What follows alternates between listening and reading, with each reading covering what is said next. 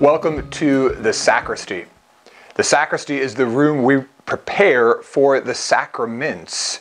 So it is in this room that we get ready for Holy Mass.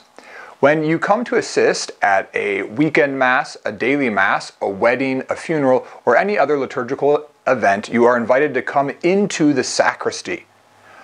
Oftentimes you will enter the sacristy through the outside door. However, if you come into the church building with your family, or just come into the church building by yourself and enter the sacristy from the main body of the church, you are asked to genuflect reverently to our Lord in the Most Blessed Sacrament prior to making your way into this room.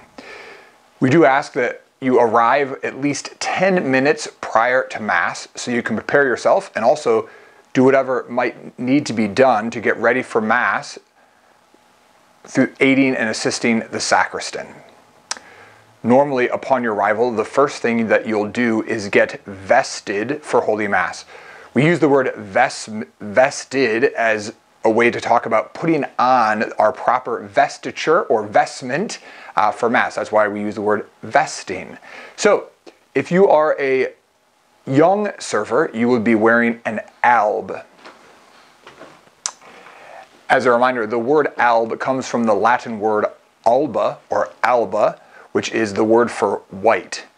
The white garment is worn by servers and in fact is the most visible and tangible reminder that we have of what we're really all doing here, which is becoming saints.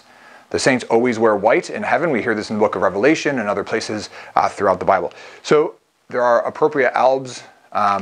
They always are labeled with the number on the hanger and are hung up in numerical order as well. Once the alb is put on, we also then tie a rope around our waist, just making a normal tie. There's a very short ropes. And then lastly, all of our servers wear a cross around their neck. Our sacristans, who are the people who help out in the sacristy preparing for the sacraments, the person is called a sacristan. They are always willing to help servers who might need help tying their rope or making sure that they have the right size alb on. For the older gentlemen who are serving, they of course would be wearing a cassock and surplice, which are always, once again, also hung on a hanger very nicely. And the hanger always identifies the size of the cassock. Of course, when we put on our cassocks or take them off, we always make sure that they are hung nicely and properly.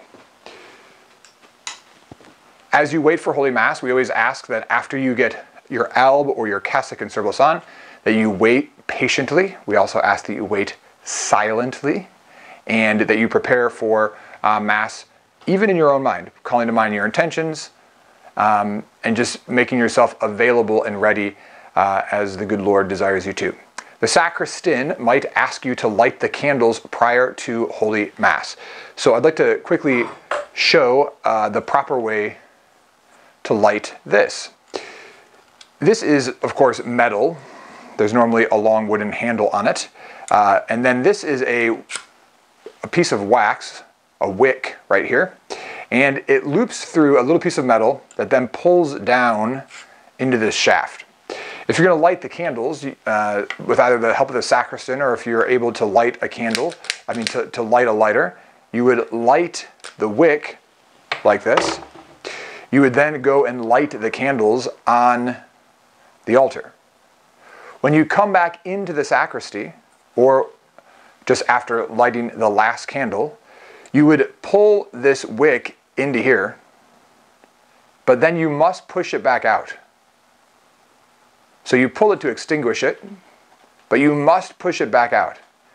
If you don't push it back out, the wax that is on this part of the wick will actually get stuck inside, and then we have to use a torch to actually re-melt the wax to be able to get the wick to come back out. So when lighting candles, you would use this, keeping the wax string or the wick outside, lighting it. When you're done with it, you can then snuff it like that, but to make sure that you put it back out.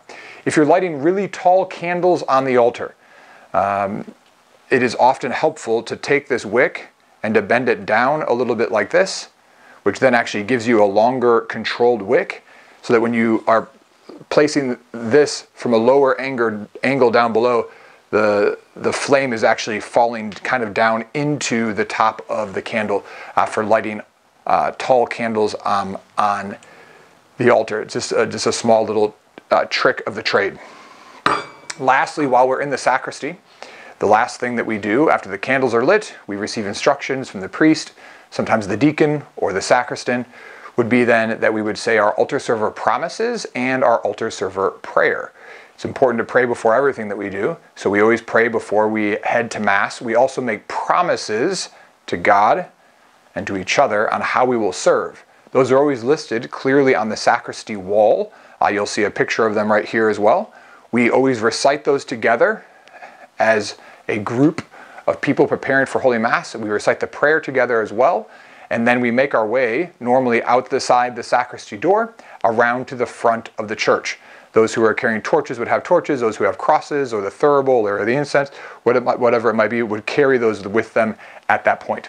So this is what we do in the sacristy. We prepare by getting vested properly, asking the sacristans or the priests if there's things that need attention before Mass, and then also lighting candles and then saying our promises and our prayers. Thank you for your attentiveness to watching this video.